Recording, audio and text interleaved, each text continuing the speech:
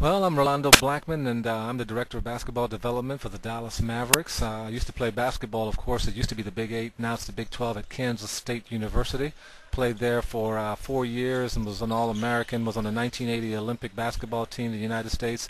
We didn't get a chance to go, but it was one heck of a time to be able to make that team and play for the Dallas Mavericks in the NBA. Was a four-time NBA All-Star and really had a great opportunity to come and coach and have a chance to play also in Europe for AEK in Athens and for Olympia Milano in Milan and a little bit for Limoges in France. So it was a great experience out in Europe, and having the opportunity to still be involved in basketball today is a great thing for me. Tell us what you're doing here at the Final Four.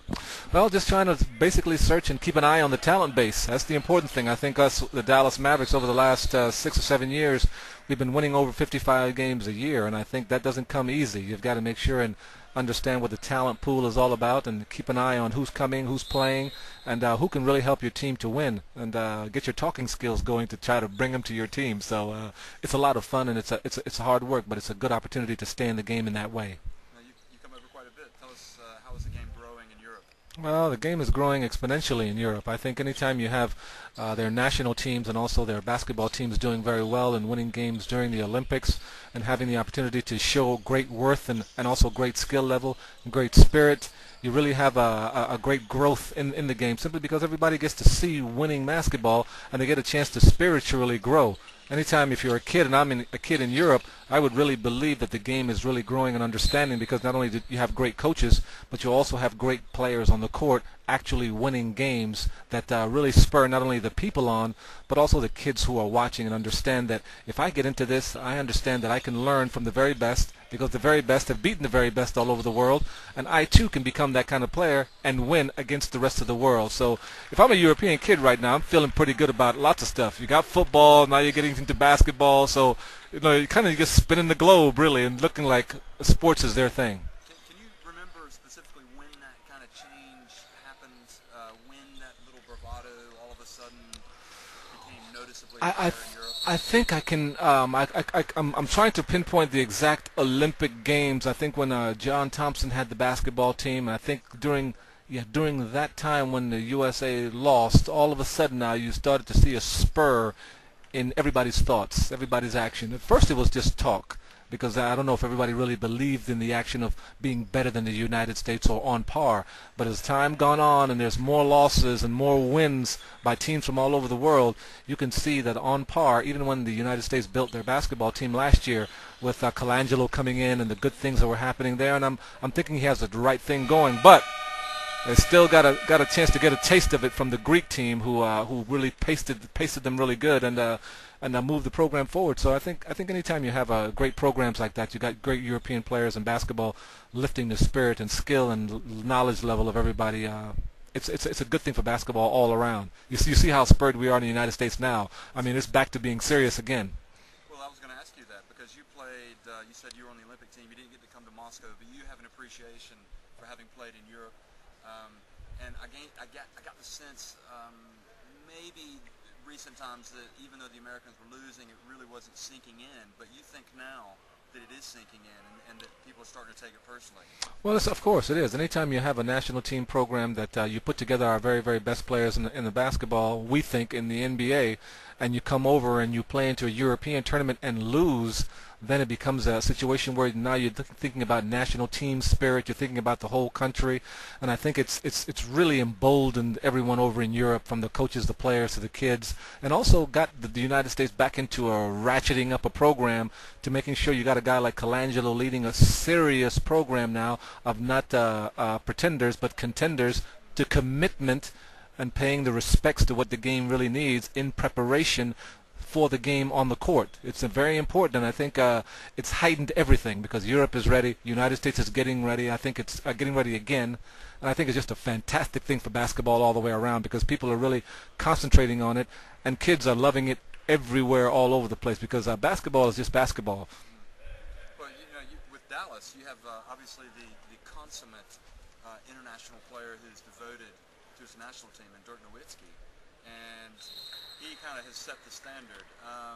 But in some cases, even though with Team USA they've got that commitment from these guys, you do hear about the LeBron Jameses and you hear about some of the other guys who are like, well, I'm not sure I'm going to play this summer. Is it because at the FIBA Americas Championship, is that because they are? It's a really tough NBA season right now. Do we not really appreciate that? Has it changed since you? No, I mean the appreciation for it is very important because you want to play for your national teams and you want to get out there and do well, but people have to really note and understand that it's a 82 game season with 8 preseason games, and you're playing almost 90 over 90 basketball games, and you're getting into a situation where you really need to get some rest sometimes. Sometimes it does impact your season the next season. So the important thing is that you've got to find the leeway as to what you're going to do and how much time commitment you're going to make.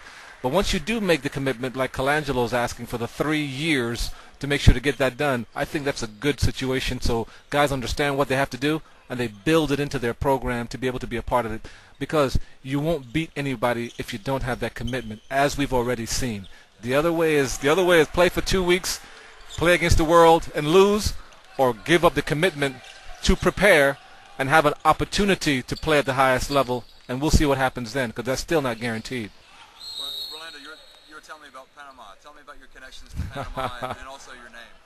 Well, the important thing for me is that I'm trying to see what I can do in the future for Panamanian basketball. I think we have a lot of talent in Panama, and I'm trying to see what can be worked out with the federation to move the program forward, getting an actual national team for boys and girls, and building the levels of play so that we too can be something like in the region of Puerto Rico, who is playing such great basketball and committed to the basketball program.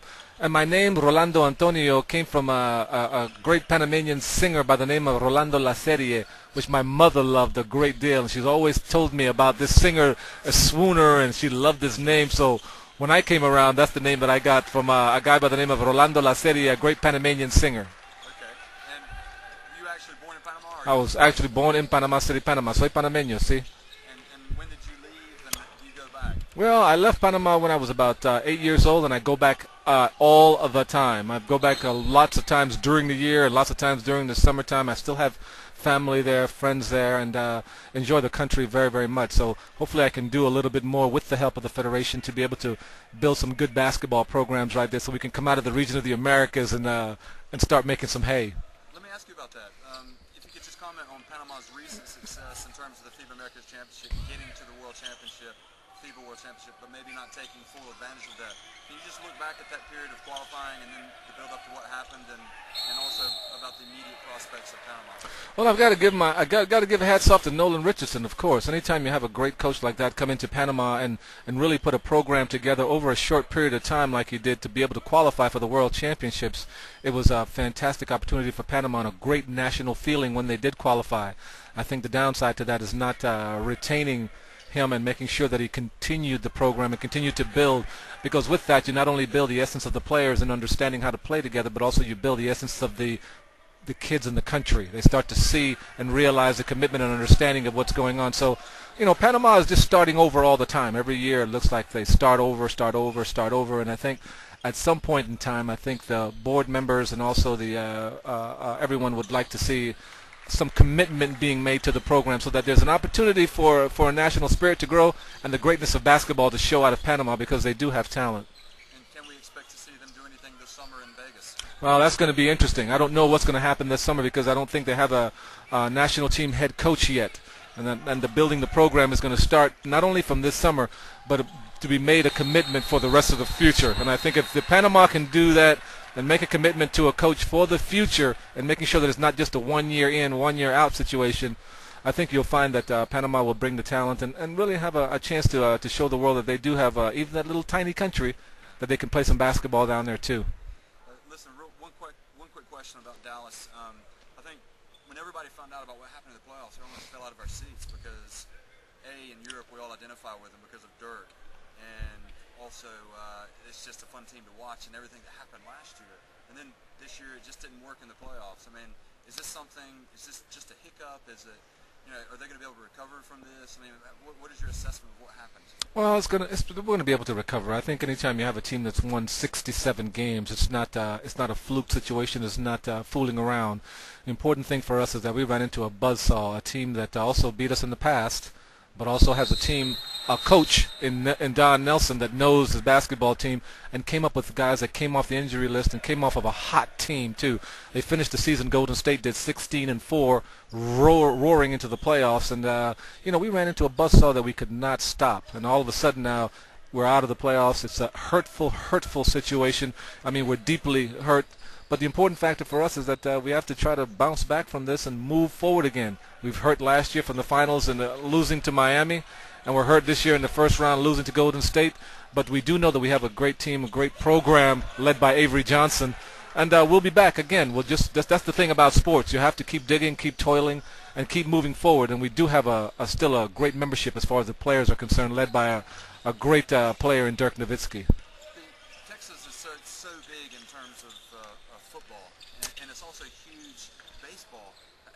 Basketball, because of the success of the Mavericks and the Longhorns and TCU, has basketball in Houston, has it actually kind of become now on equal footing with those other sports? Yeah, but I think like anything else, it's something that more people have come to it.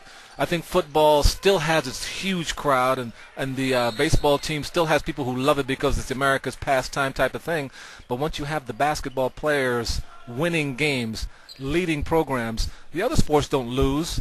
You just gain more people that's come to the fan base to be able to understand and see exactly what's happening with these great players who are playing this other sport called basketball, and it just increases people's worth and understanding of, hey, now we got 3 sports we can watch and watch great players do their thing.